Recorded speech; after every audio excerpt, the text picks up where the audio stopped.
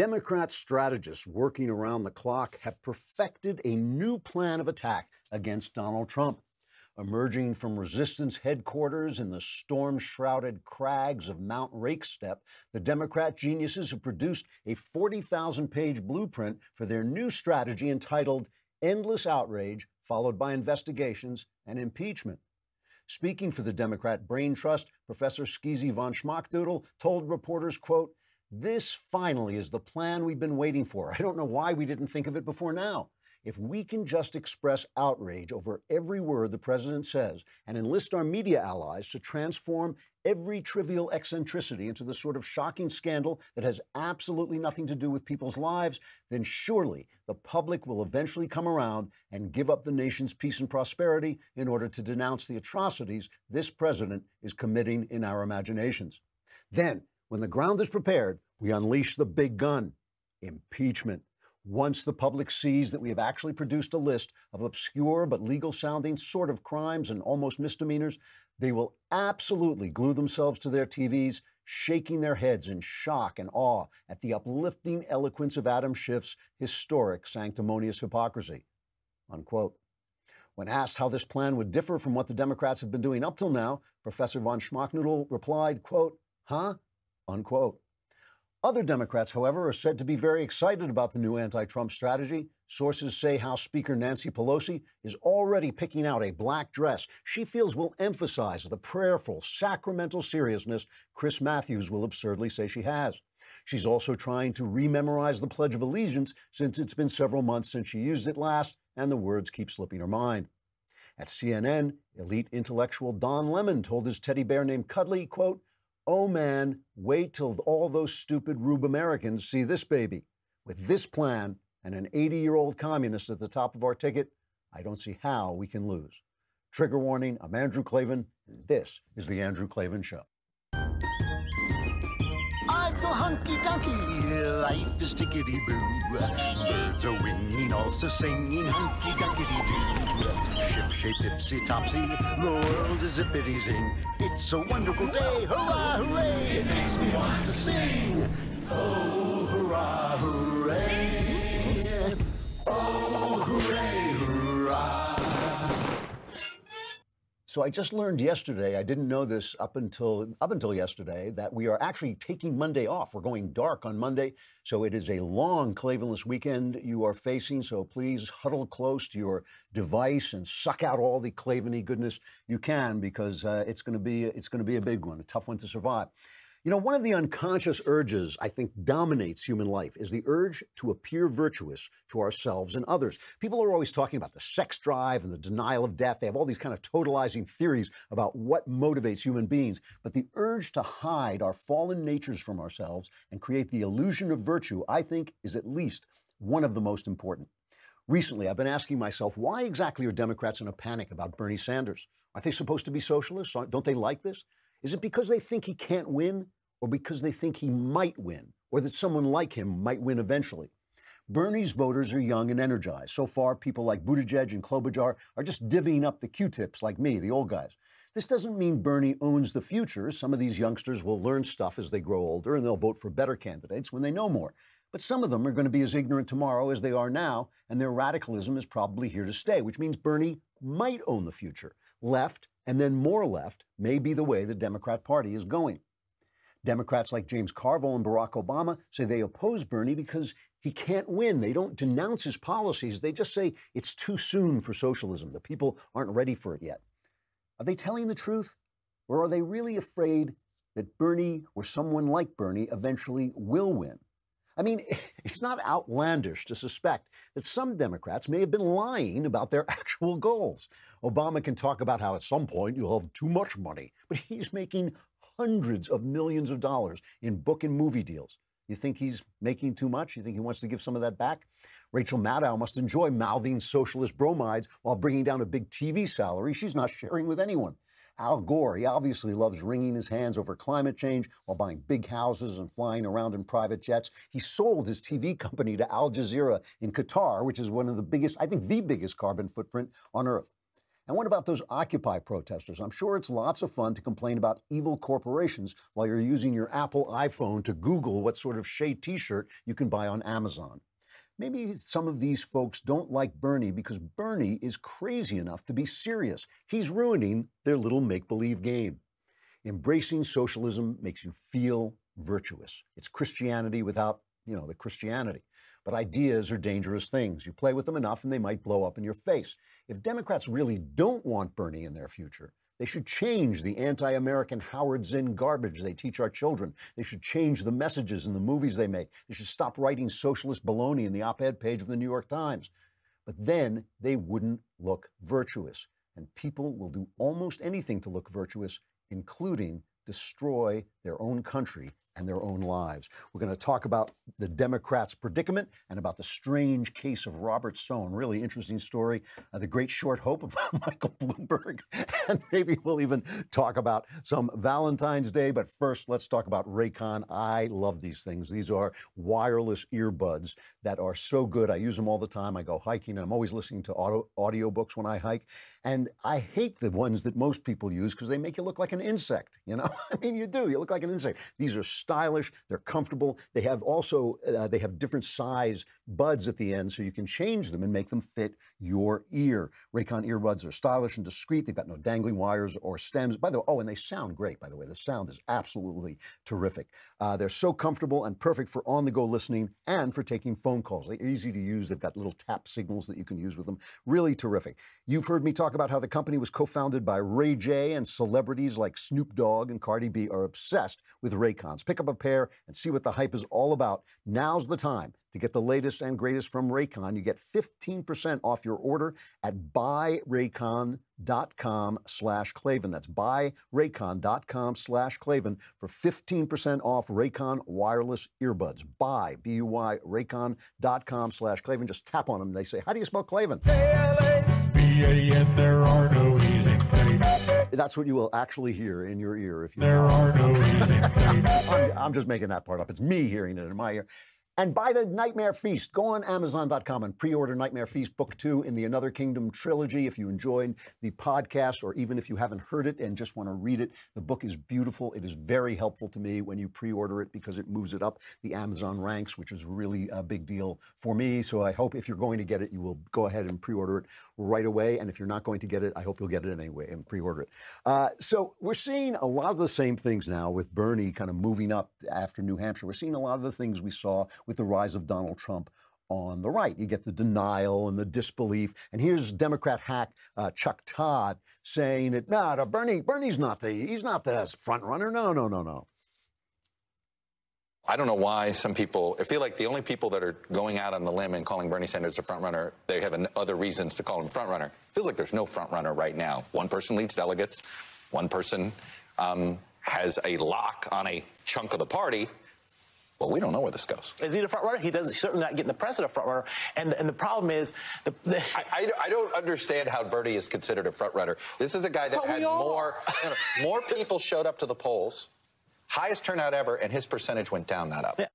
You're a lying dog-faced pony soldier. He is a lying dog-faced pony soldier. That makes absolutely no sense because last time Bernie was only running against Mallory or Hillbilly. What was her name? I can't remember. But he was only running against the one candidate. All the other candidates were nobodies. Now it's a big field. So he's got a lesser percentage of votes and he gets less votes, but he still won the day. They're talking about Pete Buttigieg. And one of the ladies in that conversation, finally, they brought up the fact, she said, I think people will vote for a gay candidate. She said, I think most Americans, she said 70% of Americans will vote for a gay candidate. And the Democrats, of course, are so much more tolerant than we evil Republicans are. But I disagree with her. She doesn't know. I don't know. You're just kind of gauging you're gauging the field. You're gauging what America, where the attitudes of America are, and nobody knows that, and even a pollster can't really find it out because people lie. But the thing is, right this minute, Buttigieg is a long shot. He's a mayor of a small town, essentially. He has very little experience. He's gay, which is going to cost him, I think, too many votes. But How dare you? How dare I know. But still, I wish I could get her out of my head. I wish I could quit her. How dare you? But the thing is, right now, Bernie Sanders is the front runner. I mean, it can change, right? Super Tuesday will come and it can change. But right now, he's the front runner. And what are they afraid of? I think this is the thing that's really worth taking a look at. Are they afraid? Are they really afraid of socialism, or do they all agree with Bernie? They just don't think it's the time. Because the thing about socialism is you don't see any Americans living socialist lives. I mean, you don't see any of these people. Just like I said before, Al Gore is not living a carbon clean life. And, you know, none of these people. Bernie Sanders is a millionaire. Bernie Sanders was caught on first class on a train. You should see the picture, the look on his face. Oh, don't take pictures of me. So I want to take a really close look at what is happening to the Democrats right now. Yesterday, we played James Carville, for instance. I can't remember if it was yesterday or the day before.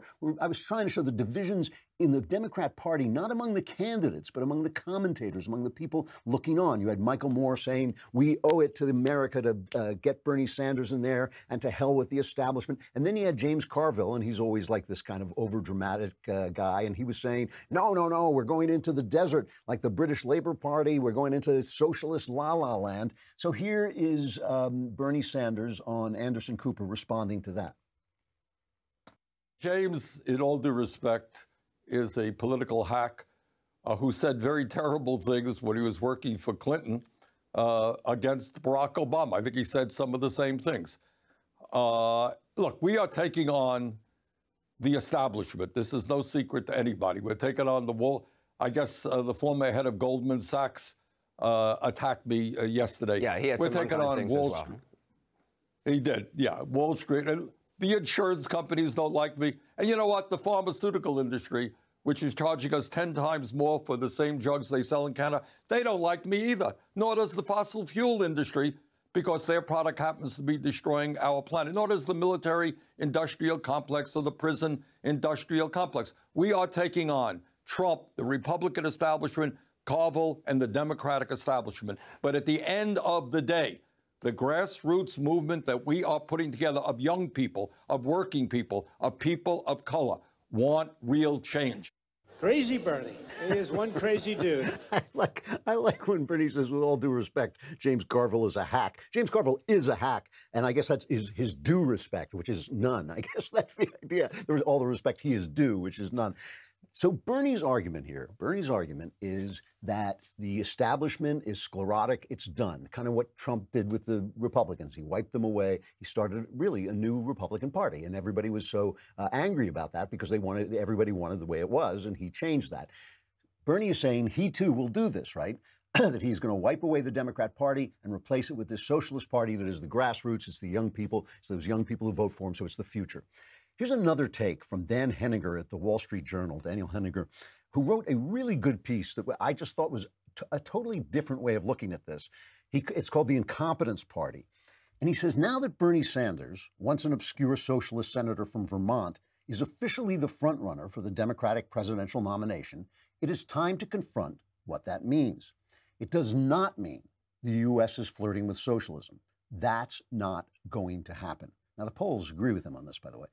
The meaning of Bernie's ascent is that the Democratic Party, older even than he is, has simply run out of gas. So what Henninger is saying is, yes, the establishment is sclerotic and finished, but there's nothing there. Bernie does not represent the future. The future represents something else. That's a really interesting take. And he's saying that the fact that Bernie is the front runner, but he's also unelectable. I made a similar point a couple of days back.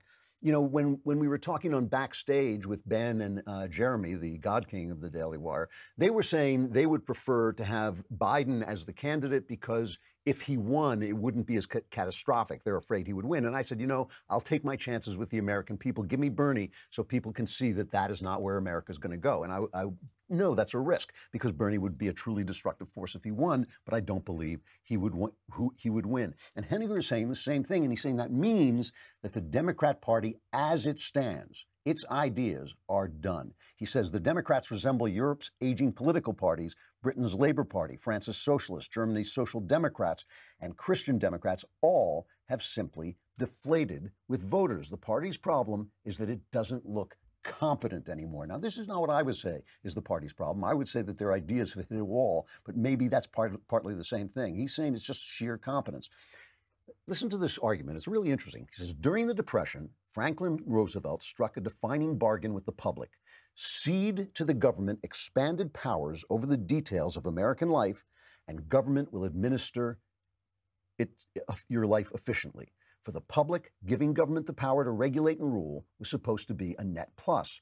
The bargain behind Bernie Sanders' Medicare for All, funded by new taxes on the middle class, is that it, too, will be a net plus. Now, see, my argument about this is always the moral argument. Don't cede your freedom for anything, because there's always something, there's always a benefit that they can offer you for your freedom. There's always something the governments will give you that will take your freedom away. And remember, nothing in life is free. Nothing is paid for by billionaires. It's always paid for by you. Even if it's not paid for in money, it's paid for in freedom. When the government does something, it gets to decide how that thing is done. If it does your health, it gets to decide who dies. Oh, yeah, we're not going to give you, you're old, we're not going to give you health anymore. There's the death panels they were talking about, which actually were a part of Obamacare. When the government decides on your health, can start to say, you know, if you smoke, I'm sorry, you don't get this benefit, so you have to give up smoking before. The government controls your life through the things it gives you. The government is never giving, it's always taking away. So my argument is the moral argument. Henninger's argument is don't give them the power because they don't know what they're doing. He says, in those places where the modern Democratic Party is in charge, they often govern badly or incompetently on a grand scale. Misgovernance related to crime, homelessness, poor schools, and affordability has become the symbol of Democratic control in large U.S. cities such as New York, Los Angeles, San Francisco, Baltimore, Chicago, and St. Louis. U.S. Census data shows people voting with their feet, moving out of the Northeast and Far West into the less bureaucratized southern and mountain states. A major reason for these internal refugee flows is that Democratic legislatures and city councils, New York, Seattle, San Francisco, reflexively pass progressive policies disconnected from commercial or social reality. So that's a different argument. It's an interesting argument, and it's probably a very realistic argument. He's saying that people moving out of out of blue states for red states are moving out because conditions are bad. They're not moving out for moral reasons, which is why I'd like to see them run out. But the problem with an argument like Henninger's is that if the government does something well, then people can be convinced to cede their freedom to them. That's what you have in France. In France, they say the medical care is good. I don't know. I've only had one experience with a French doctor. She was terrific, but I don't know what their system is like overall, not having lived there. But the thing is, in France, they control your speech. They control your wage hours, your wages. You don't have the kind of freedom that you have here. I want my freedom, even if sometimes it means taking risks, and even if sometimes it doesn't work out as well as something the government might do. But Henninger is making the other point, is that the Democrat Party is just incompetent. And that was what was so hilarious about Iowa, you know, was that they wanted to take over your health care. They can't even run their own elections. Tom Perez, the head of the DNC, he made this comment about this. He says there is no divide in the Democrat Party. I think the real thing that folks understand is that what unites us far exceeds what our differences are. There's no ideological divide on the need to ensure that people with pre-existing conditions to keep their health care. There's no ideological divide about the need to ensure that we hold pharmaceutical companies accountable so that we can lower the cost of prescription drugs. There's no ideological divide on the need to make sure that one good job should be enough. The differences between the Democratic Party candidates and Donald Trump, whoever the nominee is, are 100%. It was all bullshit. I think he's a lying dog-faced pony soldier. But no, listen. You're a lying dog-faced pony soldier. The thing about Perez, if Perez is right, then Henninger is right. If there is no ideological divide in the Democrat Party, and they can't win, and all they've got is Bernie Sanders, then they're done. That means if there's no ideological divide, that means your party is dead anyway. It means it's intellectually dead. If everybody's walking in lockstep, if everybody agrees, if there are no arguments going on, you're a dead party. You're done.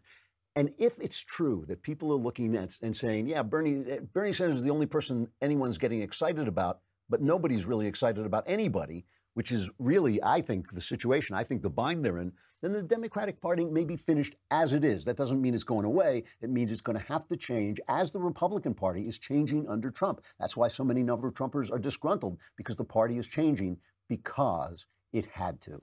So Donald Trump had has this, there's a new thing going on. I was making this joke about the Democrats wanting to impeach Donald Trump. They think it's a great new idea. That is absolutely true. So it's absolutely true. They're going right back to investigations. They thought they were going to get some, energy going over the firing of Gordon Sondland, the EU ambassador, and that NSC Ukraine expert, Lieutenant Colonel Alex Vindman. Remember, they testified against Trump that he was, dealing with Ukraine, and then Trump fired them, and suddenly everybody's going, he's firing his enemies. Well, look, Trump should have done that a long time ago. It's not that he's firing his enemies now, it's that he didn't fire them before. That was the problem. There's a piece in the Wall Street Journal today of a guy who worked in the NSC and says it was littered with resistance anti-Trumpers. So Trump would say, I want to pull out of Afghanistan, and they would immediately go to work preparing reports on why that couldn't be done.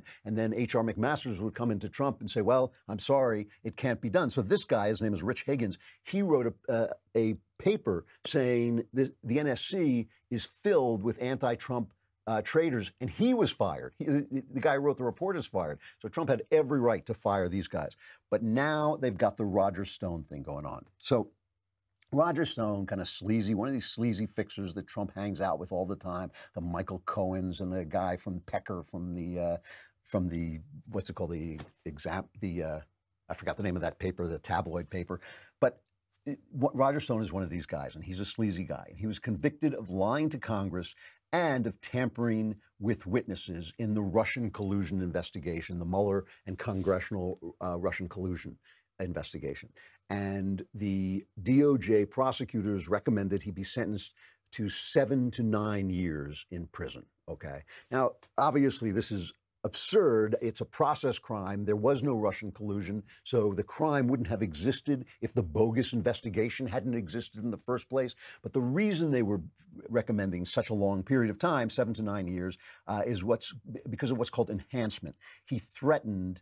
Stone has got this big mouth, like all these New York tough guys, these guys who think they're New York tough guys. He's got this big mouth, and he said to this witness, what was his name? Randy Credico.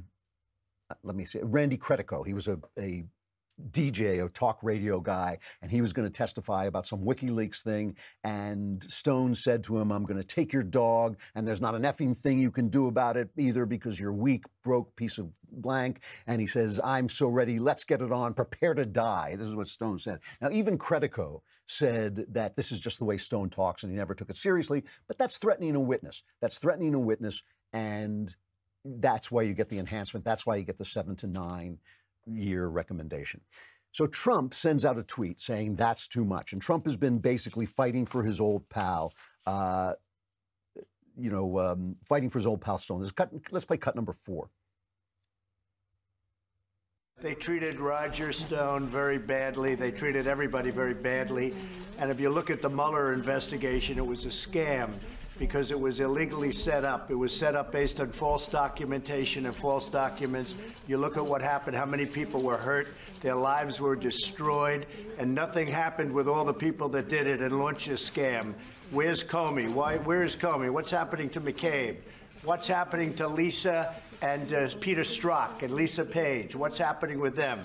It was a whole setup. It was a disgrace for our country, and everyone knows it too. Everyone, including NBC, which gives a lot of fake news.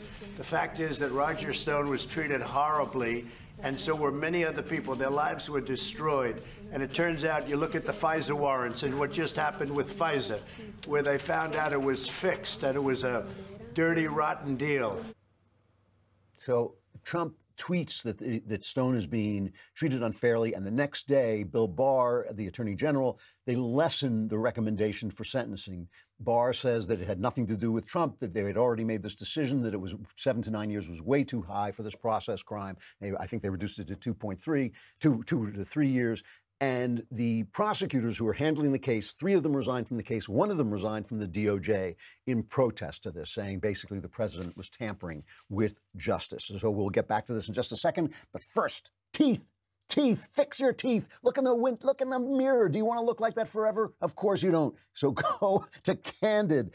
Unlike braces, Candid will give you clear aligners that are comfortable, removable, totally invisible. You can transform your smile without anyone noticing a thing. You'll never have to set foot in a doctor's office or waiting room. Your treatment is prescribed and monitored remotely by a licensed orthodontist. With other remote clear aligner options, you may never hear from a doctor. Candid only works with experienced orthodontists, only experts in tooth movements, never just general dentists. With Candid, your treatment will be remotely monitored by that same orthodontist throughout, so you'll never have to wonder how everything is going. With Candid, the average treatment length is just 6 months, and you'll start seeing results way before then. Learn more about Candid's process and get a complimentary 3D scan of your teeth at a Candid studio near you. It's the simplest, freest way to get started. Are you ready to take the first step towards straighter teeth for a limited time? You can get started with $75 off by using code Klavan at candidco.com/Klavan. That's candidco.com/Klavan. Use code Klavan for $75 off at candidco.com/Klavan.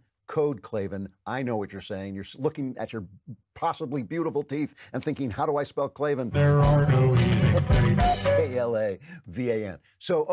So Trump tweets that they should lessen the sentence recommendation. They lessen the sentence recommendation. Eric Swalwell, remember him? He's you. Remember, he's the guy who said, I am you? Well, he is he, and here he is. He's got a great idea on how to handle this.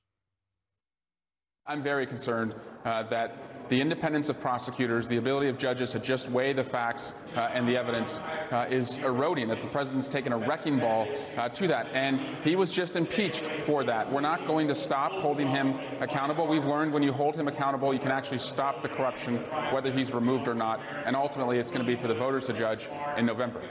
Might you impeach him over this, over Roger Stone and the sentencing? You know, we're not going to take our options off the table. We don't wake up in the morning wanting to impeach him. You know, we want to work with him on prescription drugs, background checks, and infrastructure. But we're not going to let him just, you know, torch this democracy because he thinks that he's been let off once and we're not going to do something about it. Hey, we're lowering the tone of the show a little bit here. You know, these guys never learn. I mean, Trump just gained 10 percentage points because of their last stupid impeachment thing. So let's take a look at this. How do we feel about this? Because, you know, Matt Margolis at PJ Media writes a piece about all the times that Barack Obama helped out a pal. I mean, starting with the Black Panther Party. Remember that Black Panther guy was standing outside a voting booth intimidating people with a baton and all this. And Eric Holder said, well, I can't prosecute him because he's one of my people. Like, this is the Attorney General talking about my people, meaning black people, not the American people. Holder himself, Eric Holder, was stonewalled on Fast and Furious, and Obama stepped up and gave him executive privilege. The worst one, the one that was ugly, was the one in 2009, Barack Obama illegally fired Gerald Walpin, the Inspector General for the Corporation for National and Community Service. Walpin's crime was that he was investigating Obama's friend and donor, Kevin Johnson, who had misused federal grant money by funneling it to his personal nonprofit group and paying for political activity and using it to pay hush money to underage girls he sexually abused. So that was a good one. And of course, Hillary Clinton was the big one. She never got prosecuted for that. So Obama did a lot of this stuff. And of course, he was scandal-free, we have to remember. So that is absolutely true. And when they started, some of people were calling, I think Nancy Pelosi was calling for Barr to be fired, and Trey Gowdy responded to that to Marshall McCallum on Fox. Prosecutors don't sentence people. Presidents don't sentence people. Fox News commentators don't sentence people. Judges do. And we give them life tenure so they can make these calls. But the notion that Bill Barr should resign is about the dumbest damn thing I have ever heard. If a United States senator really believes that the head of the Department of Justice cannot weigh in on what a proportional sentence is. I mean, there are child pornographers who don't get 9 years, Martha. There are people who rob banks that don't get 9 years. So let the judge decide. I think 2 or 3 years is about right. But I think we have to say here, in all honesty, if Trump had just not done the tweet, if he just kept his mouth shut for one lousy time, Barr was going to do this anyway. I really believe that. Bill Barr seems to me a straight shooter. I think he would have done this anyway.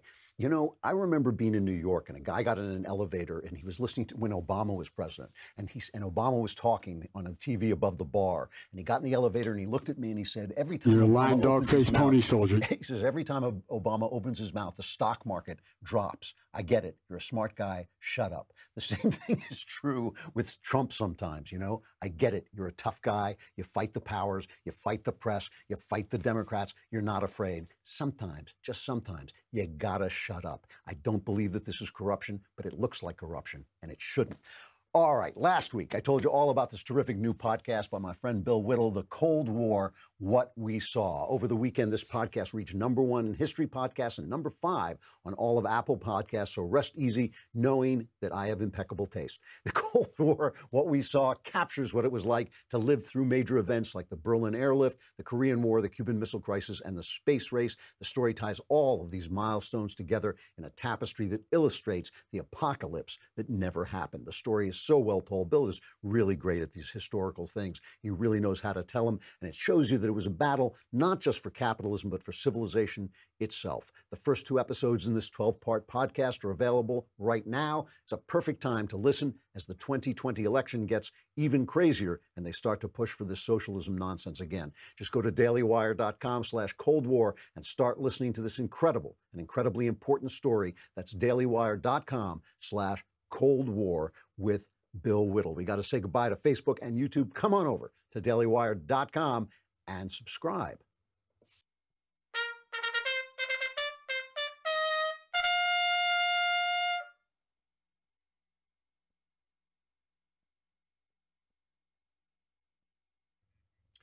So because nobody wants to accept the rise of Bernie Sanders, because it's just like with Trump. Now, again, Sanders may lose. He may lose in the upcoming Super Tuesday. He may falter as he goes forward. But right now, I think he has got the plurality that you need. Because remember, you can win these things with 30% of the vote, like Trump did every place you go, because it's not a one-on-one thing. It's a group of people, and if you get 30% of the vote, you can win.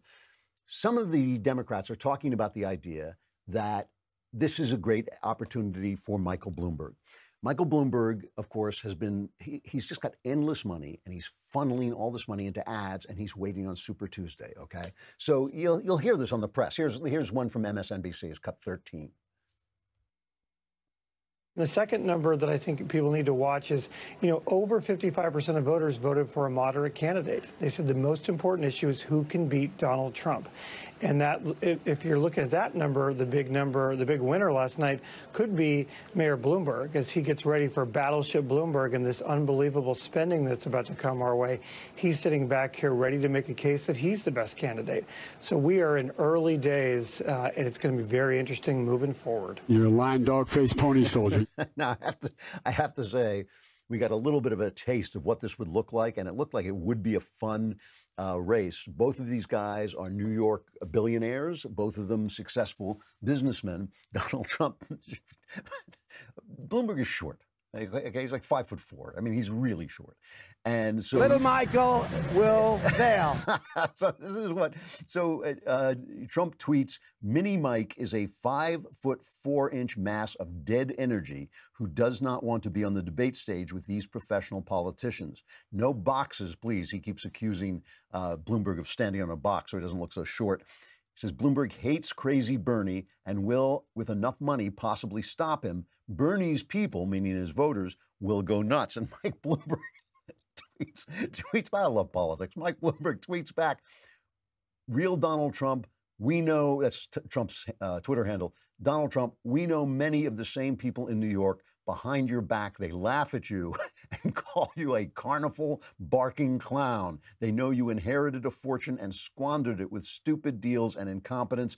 I have the record and the resources to defeat you, and I will." Here is Bloomberg making that case to his audience. Cut 8. That's not all we have, all we need to win, because let's face it, Donald Trump is the world's biggest schoolyard bully with no respect for civility, decency, or the facts. And our party needs a candidate who can go toe-to-toe with him and take the fight to him, and I'm going to do that.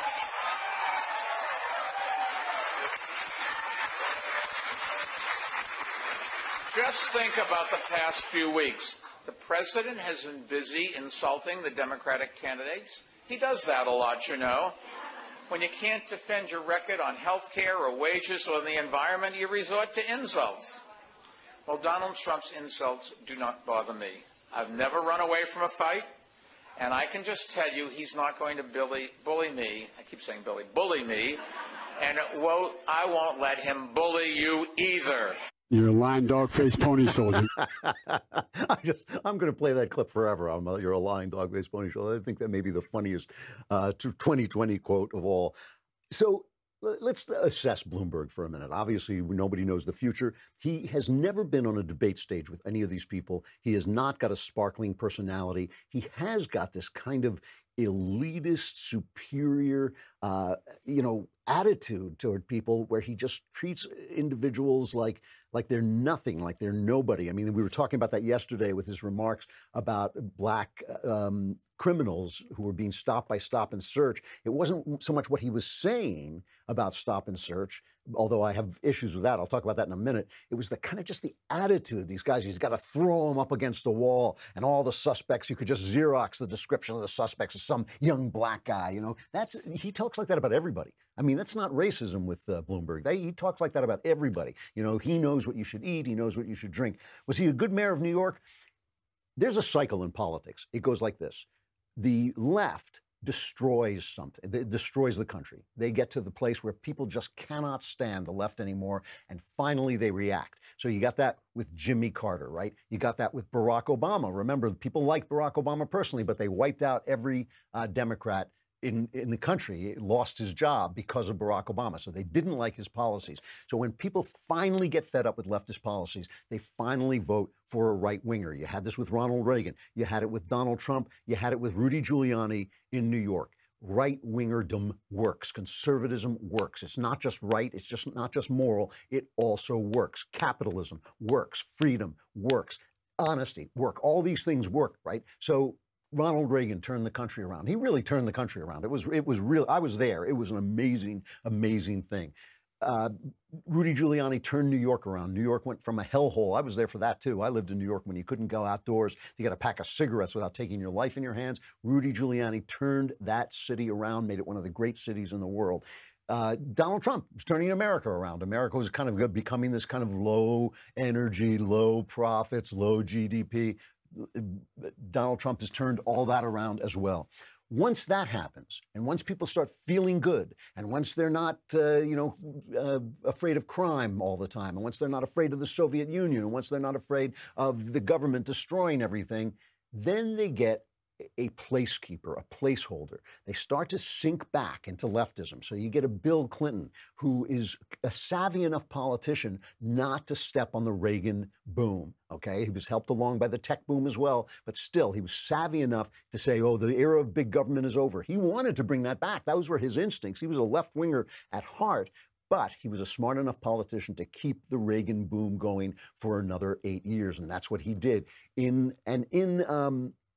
In New York, after Giuliani fixed New York, Bloomberg was a savvy enough politician to keep that going. But one of the ways he kept it going was with stop and frisk, and stop and frisk worked. It worked for exactly the reasons Bloomberg said. The high crime areas were the black areas. The cops know who to stop to get the guns. They always say they should have called it stop, question, and frisk, because they didn't just throw people up against the wall. They saw you walking down the street and your pants weren't hanging right, and they knew you were. Listen, I've talked to cops about this, and I've stood with them on corners, and they'll go, that guy's got a gun, that guy's got a gun. They know who's got a gun. So now he's got to apologize for all this, and he's apologizing for stuff that worked, because that's where the Democrat Party is. The Democrat Party is in a place where you have to apologize for doing stuff that works if it offends people. Again, there were ways to talk about stop and frisk, and he didn't end it, actually. A federal court ended it. But there are ways to talk about stop and frisk without being offensive to people. I thought he was rude too. I don't think you talk to people like that. Most black people obviously are law-abiding citizens. Most black people are the victims of crime, not most black people are in danger of being the victims of crime, not the criminals. So there's a way to speak to people with respect about the trouble going on in their neighborhood. He didn't do that, and he once said that he didn't want to run because he didn't want to go on a Democrat apology tour. Well, he's on that tour now. Then he's got the stuff with women. You know, this is pretty standard stuff. He was a guy who liked to say, look at the ass on that girl. You know, he was always saying stuff like that. But his record with women in his businesses is not bad.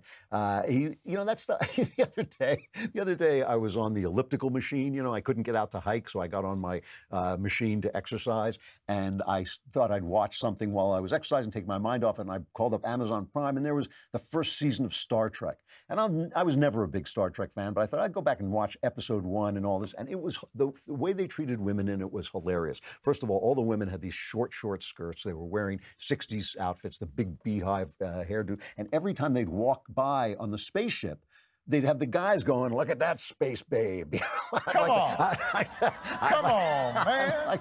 I'd like to do a little anti-gravity with her, my friend. You know, beam me into that baby. So it was just the way guys talked in those days, and that's the thing that he's going to have to deal with. But I think he's a sound candidate. I think he'll lose. I don't think he's going to win the nomination, but he could. He is in there with a chance. And it is interesting that people are turning to a Democrat who he ran for mayor as a Republican. So he's a Democrat who ran as a Republican and became a Democrat who'd be running against a Democrat who became a Republican and stayed a Republican. And that tells you something. That tells you something about the state of both parties, that both parties are in flux, that both parties are changing, and the people who try to get in the way of that change or don't accept that change are just going to have to move aside because that change is inevitable, and it is coming. For the Democrats, I think it is going to be more dramatic because I think Henniger has a point and their ideas are dead. All right, a final reflection. Valentine's Day is coming. Valentine's Day. I hate Valentine's Day. My wife had a hilarious line about Valentine's Day. I was sitting around, you know, my dreamy way. I've like totally forgotten this is going on. And I kind of looked up from whatever it was I was reading, and I said to her, oh, you know, Valentine's Day. Isn't Valentine's, shouldn't we be going out to dinner or something? And my wife said, Valentine's Day is for amateurs. I cracked up. And the reason I cracked up is because that's the way I feel about drinking holidays. That's the way I feel about St. Patrick's Day and New Year's Day when guys go, yeah, we're going to go out there and party. I always think, amateurs. Why? Because I love alcohol. I control my alcohol intake because I don't want to destroy myself, and I certainly don't. I don't actually like getting drunk, so I don't want to be drunk, but I do love alcohol. And if called upon, I can drink you under the table. If called upon, I can drink all night. There are people here, including Mr. Knowles, who have seen me do this. I am capable of doing it. So when I see people go out and drink, and I used to come out on New Year's Eve when I worked the morning shift at a radio station, I'd have to wake up at 2, 3 in the morning. I see people lying in their own vomit in the New York gutters. I'd see people just falling asleep inside their cars. I used to think the same thing, amateurs. Well, my wife, who is a loving person, a person who like loves everybody around her, who showers the people she loves with love, who is a person, somebody the other day, I invited him over and he said, will I get fed? And I said, son, the Amazon delivery guy gets fed at my house. My wife is just a loving person. So she looks at Valentine's Day and she says it's for amateurs. So the way I feel about Valentine's Day is the way I feel about New Year's Eve, okay? I believe that New Year's Eve is a good holiday. I think you should celebrate New Year's Eve. You should celebrate the passing of time. You should celebrate the passing of the year. You should assess where you've been over the course of the year. You should think about where you're going to go. I don't know if you make resolutions, but you should at least make plans and kind of chart out your thing. I just don't think you should go out and get drunk and, you know, and fall down in the gutter. I think that that's what you shouldn't do. I feel the same way about Valentine's Day. I hate these commercials. I hate these commercials that basically make your girlfriend or your wife look like a hooker. Every kiss begins with K. In other words, give her a diamond and you'll get a kiss. Give her a teddy bear and, oh boy, you'll get lucky. I mean, they even have this kind of oozy, oleaginous way of talking about these things. But I do believe that it's not a bad thing every day to take a little time to be grateful for the person in your life who gives you partnership. And this is the other thing. I don't like the emphasis on guys doing things for girls on Valentine's Day, that they're supposed to give them stuff and thereby get their affection. I think this is something we need to think about a little bit more. I think we need to think about the fact that we should be grateful for one another. It is a wonderful thing to have a woman in your life. It is an amazing, amazing gift. To have a woman in your life who cares about you. I mean, women care about you in ways that no man can ever care about anybody. And I think it should be a good thing to have a man in your life. You know, I mean, the left turns everything into materialism. They turn everything into materialism. So they say, well, if you clean house and keep house for your husband and he's paying you, giving you his money while you're no better than paid help, that's crap. I mean, that's nonsense. These are acts of love that we do for one another, not just supporting one another. I mean, money, money is no better than the things we do for each other anyway. So if you are somebody who supports your family, you do that out of love. If you're somebody who keeps house and makes a home for your family and feeds them and gives them love, those are acts of love too. I just think the most important thing is the gratitude. I really do. You know, I used to say all the time that you should just be nice to one another, make sure to be polite to one another, make sure to say thank you. And then I realized that's not what I'm saying. What I'm saying is you got to stop and think. When somebody makes a cup of coffee for you, that's a big thing. That's an act of love. When somebody, you know, puts a roof over your head, that's an act of love. When the electricity goes on because somebody paid the bills, that's an act of love. All these things are happening every day, not just Valentine's Day, and it's a good thing to remember them because that is really what it's all about. The left has got this completely wrong. This is a spiritual relationship. It always has been. It was from the very beginning, since Adam and Eve, and it still is. Every kiss should begin with love. So have a happy Valentine's Day. I won't be here on Monday. It is a long, long Klavanless weekend. There'll be no survivors. But if anybody crawls through it to the other side, I will be back on Tuesday. I'm Andrew Klavan. This is The Andrew Klavan Show.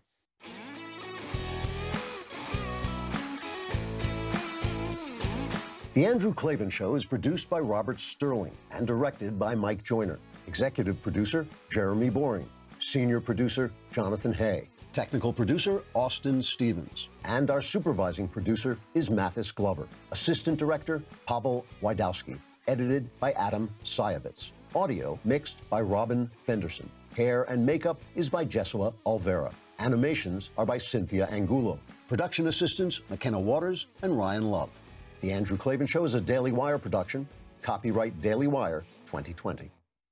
If you prefer facts over feelings, aren't offended by the brutal truth, and you can still laugh at the insanity filling our national news cycle, well, tune in to The Ben Shapiro Show. We'll get a whole lot of that and much more. See you there.